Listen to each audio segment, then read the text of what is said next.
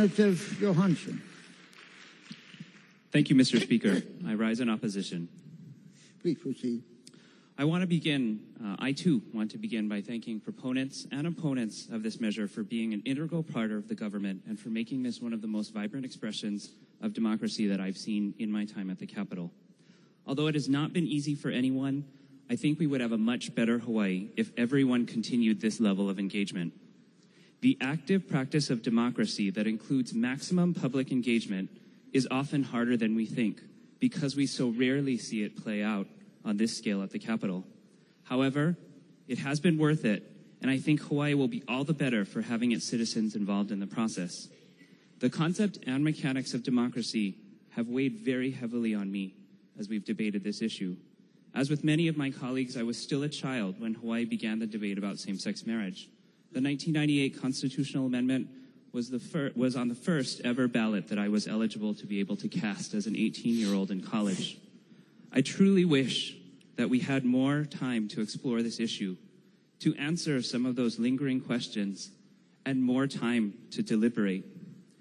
What has been most difficult for many of us to reconcile is the fundamental question of how to grant benefits to our fellow citizens who are merely looking for equal treatment.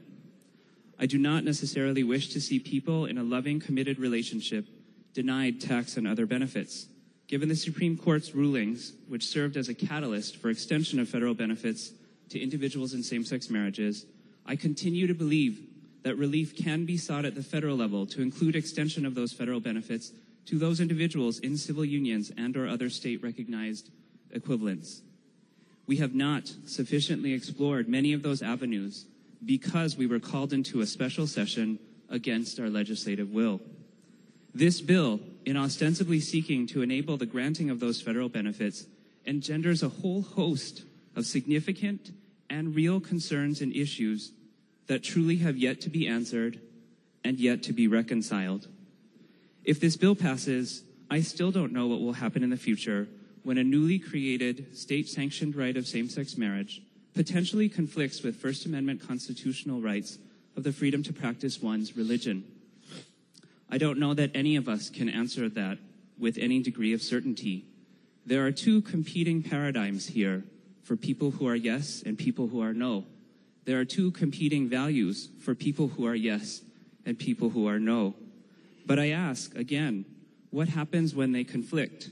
How will the legislature and the courts reconcile that conflict? Again, I do not think that anyone here can answer that with certainty. That is why, because I believe we have not sufficiently answered those questions and really addressed what I think is fundamentally at the heart of our debate, that I continue to be in opposition. I appreciate very much the broadened religious exemptions in the most current form of the bill. I thank my colleagues for expanding those protections. Unfortunately, I do not think the current version of the bill addresses all of the myriad issues and concerns brought up by so many in the public that so many of them continue to have. We have not sufficiently explored and addressed many of those concerns. During this debate over same-sex marriage, the Hawaii State Constitution has come up time and time again. I spent many of the last few days reading through it, recognizing that it is the foundation upon which our democracy here in the island rests. Article 1, Section 1 of the Hawaii State Constitution states, "All political power of this state is inherent in the people, and the responsibility for the exercise thereof rests with the people. All government is founded on this authority." We were all duly elected and thus imbued with the authority to cast votes on behalf of our people. I recognize this fact.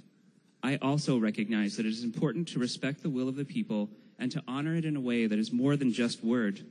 It is important to honor it in action as well.